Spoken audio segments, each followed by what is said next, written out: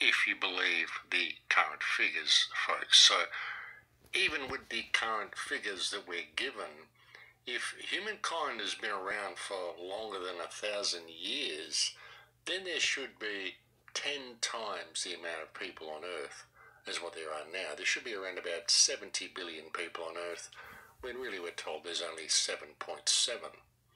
But like I said, folks, you can take it back to like 1517, 300,000 people on the Earth, according to current figures in 1517.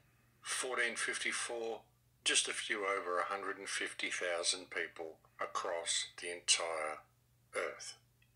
And that's according to official mainstream calculations. Think about it.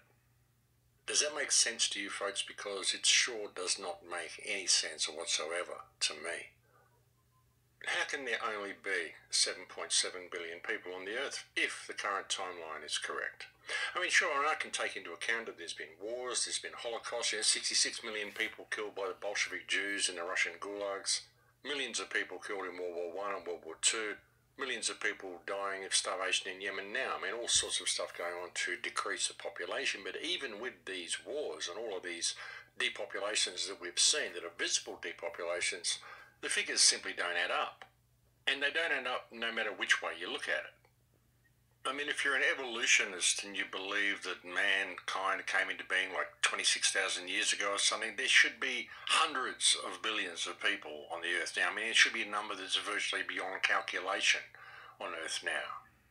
Even if you are a religionist and you believe that man was created 5,000 years ago in the Garden of Eden and we went from there, well, even in that timeline of 5,000 years, there should still be around about 70 to 80 billion people on the Earth now.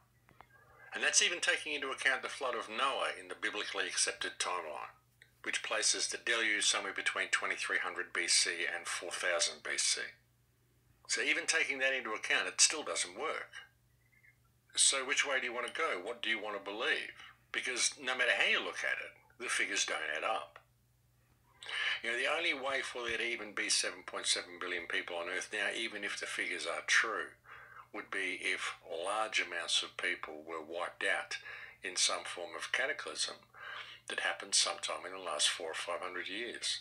And if these cataclysms happen every 200 years, and let's say a third of the world's population is destroyed, or even 2/3 of the world, or even 3/4 of the world's population is destroyed, then that would put us every 200 years back to around about 7 billion people. And it would make perfect sense for the population to be what it is.